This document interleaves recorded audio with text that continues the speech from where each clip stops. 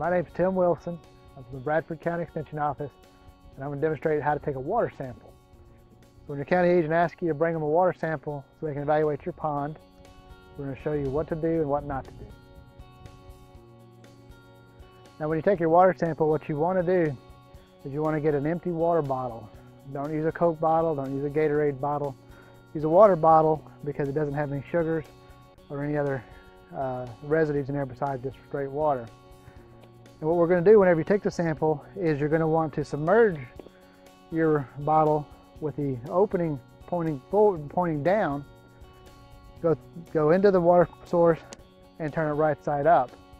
That way the air in the bottle will expel and blow any debris outside of the bottle before you cap it.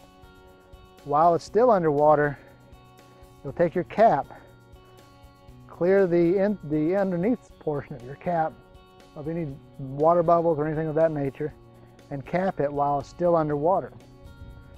When you bring your water bottle out of the pond, you can turn it left to right to confirm that there's not an air bubble. If there's an air bubble, you have to retake your sample.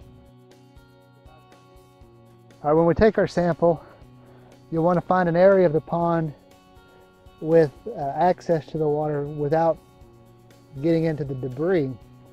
Now in this case, what we'll do, we'll submerge our water bottle with the orifice down, and it'll expel all the air in the bottle.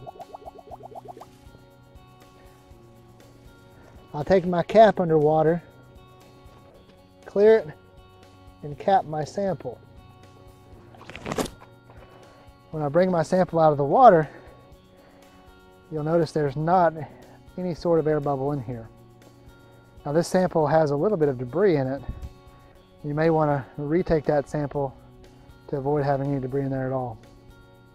But this would be a sample we could test in the office if we needed to.